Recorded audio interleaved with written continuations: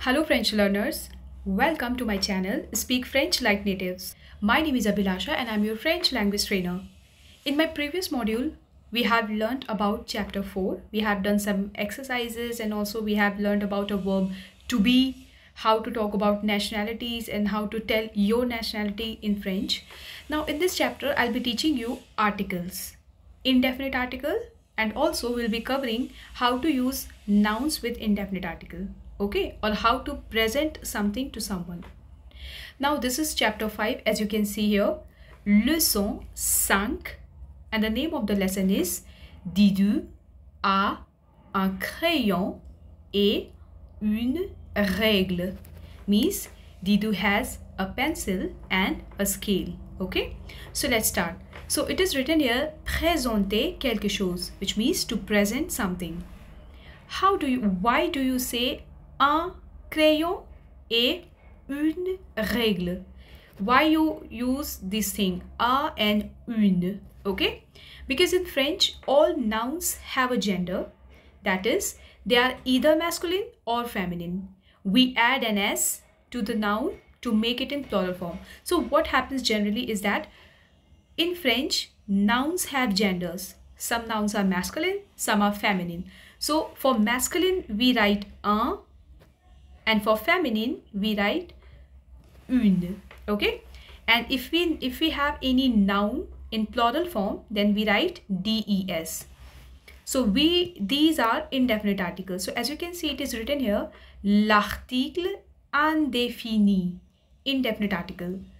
So for masculine we have un, for feminine we have une, for plural we have they. So we have the similar articles we have in English. For example, a, and some. All right, so these are indefinite articles in English. So here you can see un crayon, which means the crayon is masculine, which means pencil. So in French, pencil is masculine. All right, so if you want to say for example, you want to say a pencil, so you would say un crayon. Okay, similarly, stylo is pen. So if you want to say a pen in French, so you would say un stylo, and this un will tell us that the pen is masculine in French. Similarly, when we talk about scale, which is règle, or you can say règle, this is feminine, so we put une. Similarly, gomme, which is an eraser, this is feminine, so you would write une before it. So these une will show that these nouns are feminine. Similarly, if you want to make plural of them, for example, a pencil, some pencils, a pen, some pens, a scale, some scale. Okay, or you want to say an eraser, some erasers. So for this we add des. All right, so it is written here, is a and masculine singular, une is a and feminine singular, and they we use for plural. All right, so let's learn about them.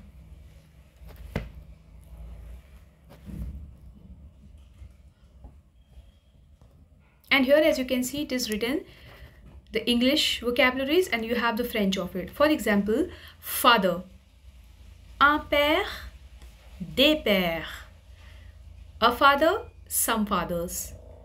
Un frère, des frères. A brother, some brothers. This is used for some. Okay, and this becomes plural, so we need s in the end. Un ami, one friend. Des amis, some friend. Un crayon, one pencil. Des crayons, some pencils. Un stylo, one pen. Des stylos, some pens, plural with s. Un livre, one book. Des livres, some books. Un cahier, one book, one notebook. Des cahiers, plural, some notebooks. Un cartable, one school bag. Des cartables, some school bags. Un taille crayon, one sharpener. Des taille crayons, some sharpeners. Un ballon, des ballons. Un chocolat, one chocolate. Des chocolats, some chocolates. Un bobo, one candy.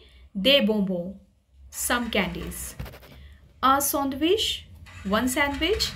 Des sandwich, some sandwiches. Un hamburger, one hamburger.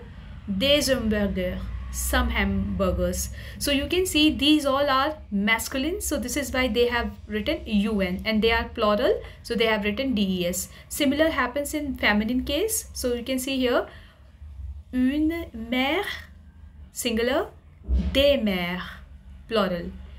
Une sœur singular, des sœurs plural. Une gomme, des gommes. Une règle, des règles. Une chaise, des chaises. Une table, des tables. Then we have une trousse, des trousses. Or we can say trousse. Une montre, des montres. Une horloge, des horloges. Une voiture, des voitures. Une glace, des glaces. Une pizza, des pizzas. Une pomme, des pommes, means an apple and some apples. Une boîte repas, which means a tiffin box, des boîtes repas. So here you have to put S. Okay, here we do not put S because it already has S. Okay.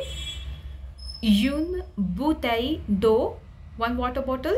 Des bouteilles d'eau, some water bottles. Okay, so you understood this is how we make the plural of nouns from singular to plural. Okay, so these are some examples, some vocabularies. I would request you to please learn them by heart. Okay, because these vocabularies will help you to make sentences. Now when we talk about how to present something, for example, we have two words. Okay, so first is qu'est-ce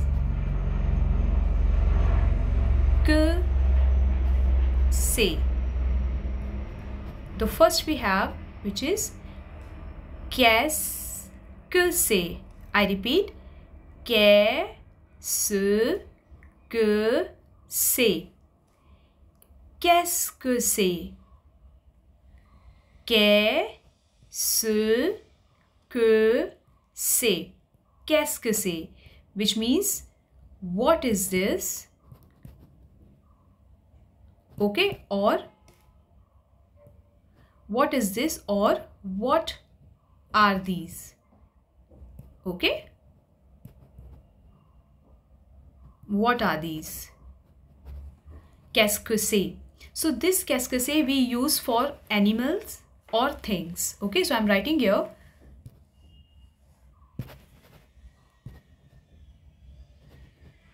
for animals and things. So for example, in front of you we have an animal, okay, or anything, not a human body. Okay, so you will ask qu'est-ce que c'est? What is this?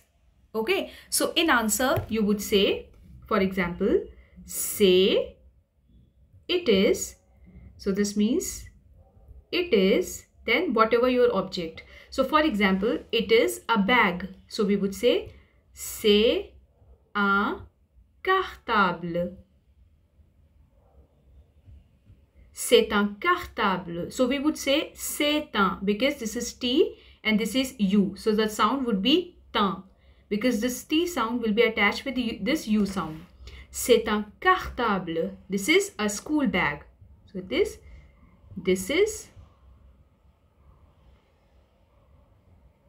is a school bag. Okay. Similarly, if you have, for example, it is written here, qu'est-ce que c'est? What is this? C'est un cartable. And this is a thing. This is why we are using qu'est-ce que c'est. Similarly, qu'est-ce que c'est? C'est une boîte repas. This is a tiffin box. Qu'est-ce que c'est? Now here you can see 1, 2, 3, 4, 5, 6. There are 6 books, matlab means this is plural. Okay. So we would write, I have written here, what is this or what are these? So my question would be, what are these? Okay. Qu'est-ce que c'est? Ce sont des livres. These are books. So I'm writing here, c'est we use for this is, and ce sont we use for these are. Okay, which means this is for plural and this is for singular. So here we can see books are plural because there are many, so you would write these are. Okay, so it becomes ce sont des livres. These are books. Now books means plural, so you have to use des. Ce sont des livres. Again, qu'est-ce que c'est? C'est une règle. Here the scale is feminine. If you remember, I taught you une. So règle is this feminine. So c'est une règle. C'est une règle. Again, qu'est-ce que c'est? What are these? Ce sont des cahiers.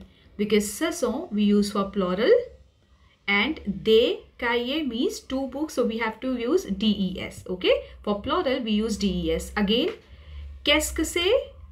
C'est un stylo. It is a pen, and pen is masculine, so un pen. Qu'est-ce que c'est? C'est un crayon. Pencil is masculine, so and one pencil, un crayon. Qu'est-ce que c'est? Ce sont des bouteilles d'eau. These are water bottles. So two, so ce sont, these are water bottles, two, so des with an s. Okay. Qu'est-ce que c'est? Ce sont des gommes. Again, you can see this is plural. So I would use plural sentence because two erasers. Ce sont des gommes. Qu'est-ce que c'est? C'est une trousse. This is a bag, a pencil bag. So this is single, so I'm using c'est. This is. Trousse is a pencil box which is feminine, so une. Next we have, qu'est-ce que c'est? C'est un taille-crayon. So taille-crayon is sharpener and sharpener is masculine. Okay, un. So it becomes un taille-crayon. So I hope this is clear to you. Okay, and next we have, which is,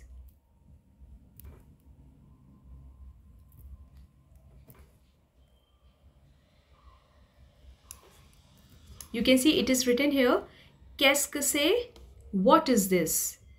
C'est un or c'est une. This is a. For plural we use ce sont des. Okay, these are, and then whatever your object is. For example, c'est une table, because table is feminine, so I would use une. Okay, and for pen I would use crayon. But for tables, if you have many, so I would use des tables. Okay. So I hope this is clear to you. So that's it for today. In the next video, I'll be covering the next part of this chapter. Till then, stay happy, keep learning, and thank you.